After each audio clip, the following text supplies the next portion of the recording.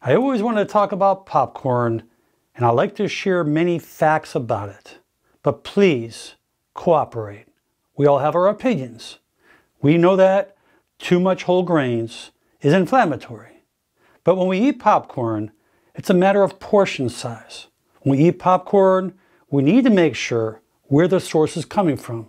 If it's organic popcorn, where it's not sprayed with pesticides. Is it coming from your grocery store where it's filled with salts, unhealthy oils, as well as other preservatives? There's no question that when we eat popcorn, the best way to eat it is air-popped.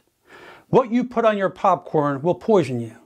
Too much sodium will raise your blood pressure, affect your kidneys, make you retain water, and feel bloated all the time. But there are many ways that you can eat popcorn by just pouring a little bit of extra virgin olive oil, maybe a little avocado oil, your herbs, your spices, maybe a little cinnamon.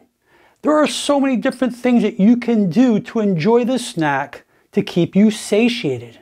That's right, the insoluble fiber will keep you full and it will keep those cravings down so you don't overeat. It will also help you lose weight.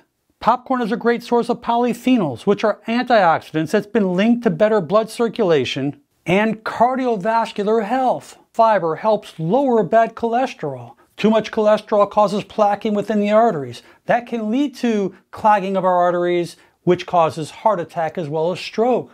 And that insoluble fiber will get you more regular. It will take away constipation. You won't have that extended belly that you're walking around with every day. And healthy popcorn is dairy-free, non-GMO, gluten-free, peanut-free, tree nut-free, preservative-free, no artificial flavor, and zero trans fat. And popcorn has ferulic acid. It's a very potent antioxidant that helps neutralize free radicals in the body.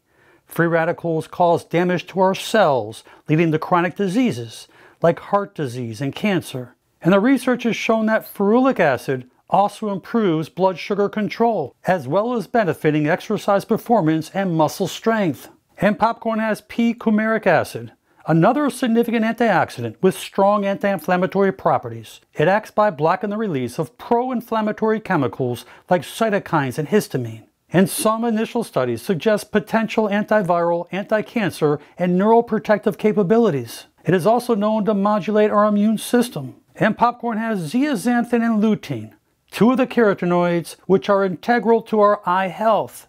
They both are deposited in high quantities in the retina of our eyes, where they protect against oxidative damage caused by blue light. And more importantly, consumption of zeaxanthin and lutein can significantly reduce the risk of chronic eye diseases, including eye-related macular degeneration and cataracts.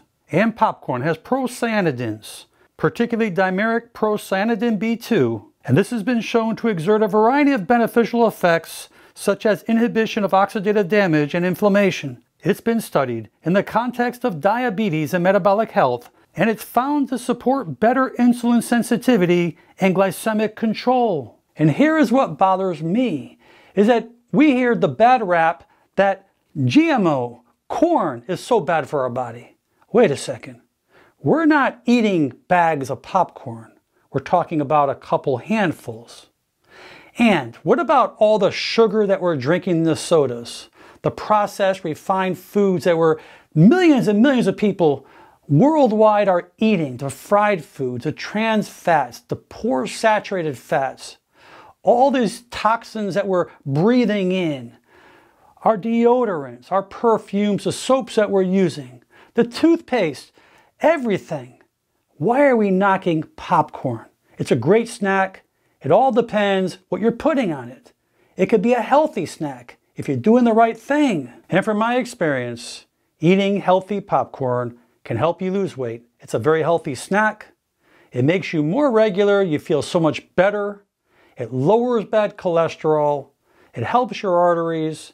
It lowers the risk of heart disease, which millions of people are going to have worldwide. And it's something that most people throughout the world will enjoy. So here's what it all boils down to. Where are you getting your popcorn from? How are you preparing it? And by the way, microwave popcorn is a no-no.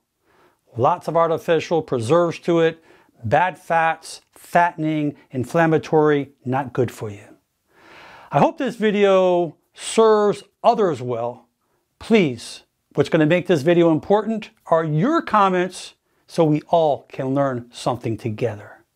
I hope you enjoyed it. Please share it with your friends and family. And most important, make it a great day. I'm Dr. Alan Mandell.